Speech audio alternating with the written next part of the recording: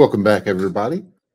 Another review, I guess is the best way to put this one. This one is for a current Kickstarter that's out there, and I'm going to go ahead. It's by Wormworks Publishing, and I myself, I am not a fan of this. Um, let me go ahead and play the video and and then I'll hold my comments till after. Welcome to Limitless Heroics. Disabled people exist in the real world, so let's welcome our disabled friends into our fantasy worlds.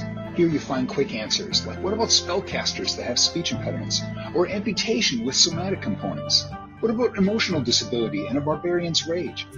You can accurately represent visual or hearing impairments. Make a fighter with PTSD or anxiety or chronic fatigue, and represent the entire autism spectrum. We have everything you need for an inclusive game. Like, why do you have even disabilities if you have healing magic? There's tables for physical and mental symptoms, over 450 symptoms with 5th edition mechanics, hundreds of assistive options, over 90 assistive magic items, and an implementation tutorial and handouts for your players. You can combine symptoms to represent complex disabilities, however you need to combine them, and with varying degrees of severity. Disabled, neurodivergent, and mentally ill people, in the world that we want to imagine, you're there.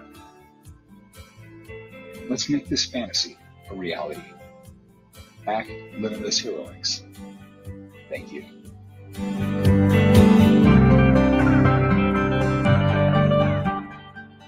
Now, with this, I have a major issue with because it's come up on a few streams that I've watched, and truthfully, with the way that this is all like laid out and whatnot, to me, if you're playing this and you don't have these disabilities, the issue becomes that you're essentially, if you are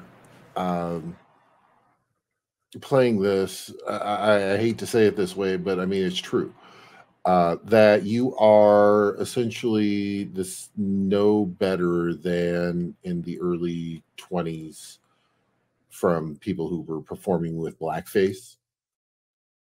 That, to me, this is the exact same thing. So unless you actually have that disability, one of them that I saw in there was attention deficit syndrome, which I myself have. I have ADD, and the big thing with this is that I don't play a game to have that in my game. I play it for escapism, to get away from reality. One of the things in there says, well, why do you have this if they're healing magics? You shouldn't. These should not be viable players for you to be able to do things with. And the big thing for me is that, this is my personal feelings. Okay. I'm going to say that first and foremost, laying the cards out. If you have the healing magic, you shouldn't have people with these issues. It's just plain and simple. This is, to me, a slap in the face to everybody who has a disability. Because I don't know anyone who would sit down at a table and want these type of mechanics in play. And it is, to me, it is wrong. It makes me sick to my stomach to see this, because why do you need this in your game? You don't. It's about escapism, not realism. This comes back to what our friends over at Legion of Myth go over with the RP game. Escapism, not realism. You can have things, tropes that are, put into the real, into the real world just to make the connections for the players. But as a DM, I would never use this ever. And the thing is that And like I said, it is basically the if I were to come on here and put blackface, I get banned immediately. And I'm sorry, these folks should be on the instant cancel. This should not be back. This should not be even a thing because it it has no place within the role playing community. It really doesn't.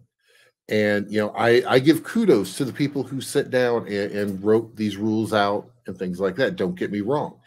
If you want to play it at your table, that's fine. Play it at your table.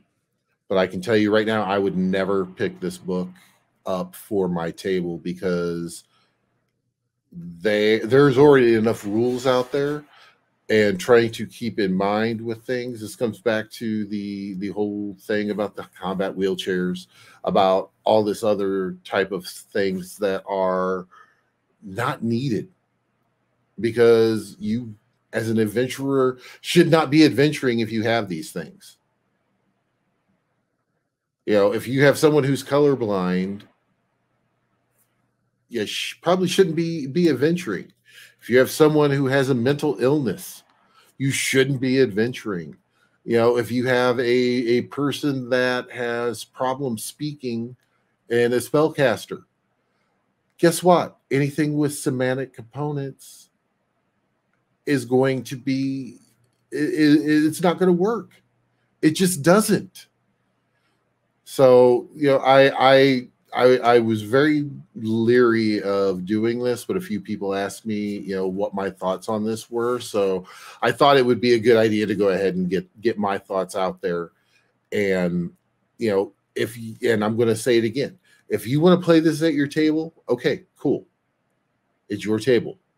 You can play it how you like. But my personal opinion is that this has no place at the table. And, that's kind of my 2 cents. Welcome to Limitless Heroics. Disabled people exist in the real world, so let's welcome our disabled friends into our fantasy worlds.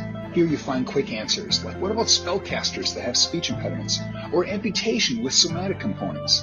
What about emotional disability and a barbarian's rage? You can accurately represent visual or hearing impairments, make a fighter with PTSD or anxiety or chronic fatigue, and represent the entire autism spectrum. We have everything you need for an inclusive game. Like, why do you have even disabilities if you have healing magic? There's tables for physical and mental symptoms, over 450 symptoms with 5th edition mechanics, hundreds of assistive options, over 90 assistive magic items, and an implementation tutorial and handouts for your players. You can combine symptoms to represent complex disabilities, however you need to combine them, and with varying degrees of severity. Disabled, neurodivergent, and mentally ill people, in the world that we want to imagine, you're there. Let's make this fantasy a reality. Back Limitless Heroics. Thank you.